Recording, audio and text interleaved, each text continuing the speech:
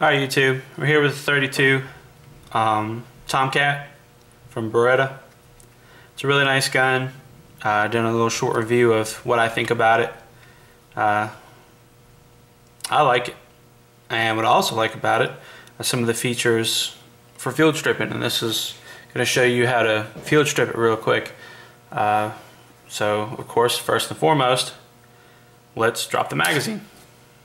So nothing in the magazine. And we have nothing at all inside the firearm. And another easy way to check that is to hit this lever here forward. And as I do so, you'll see that the barrel pops up. And that is one of two things, or it does two things.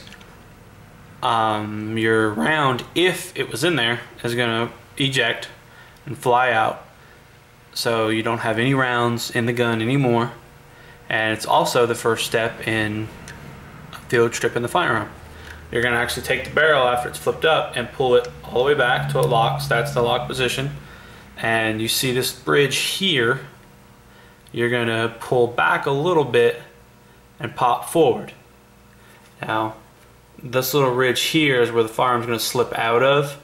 You'll see that better once the slide is out.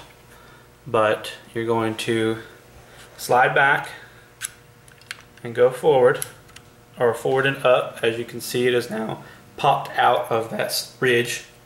You kind of see there, trying to show you from all different angles. And you're going to have to go forward with it. It's going to go forward and up. It just is going to come out. You see the prongs here. Kind of looks like a Spartan mask almost, or something like that.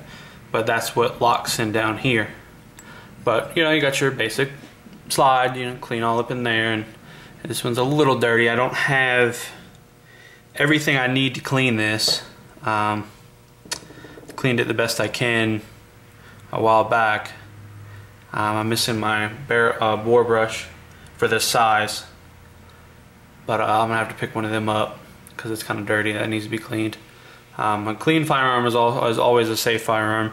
You know, the more dirty it gets, the more harm that can come to it, and not just for, you know, safety reasons for you, but I mean, you know, that firearms aren't cheap. You don't want to, you know, damage them by just, you know, just running rounds to them, and just, especially cheap rounds, and just keep cramming them full of crap. You know, you want to keep it up, but you know, just clean everything in here, and there's your barrel there, and of course it will come down. It's easier just to clean it like that, I think. But do your little brush. And once you get the slide all cleaned up like you like, use whatever solvent you want. You're going to take this piece and you're going to lock in there.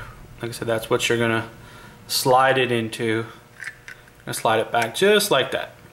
Now, when you go back, flip it back around up here, you're going to go back.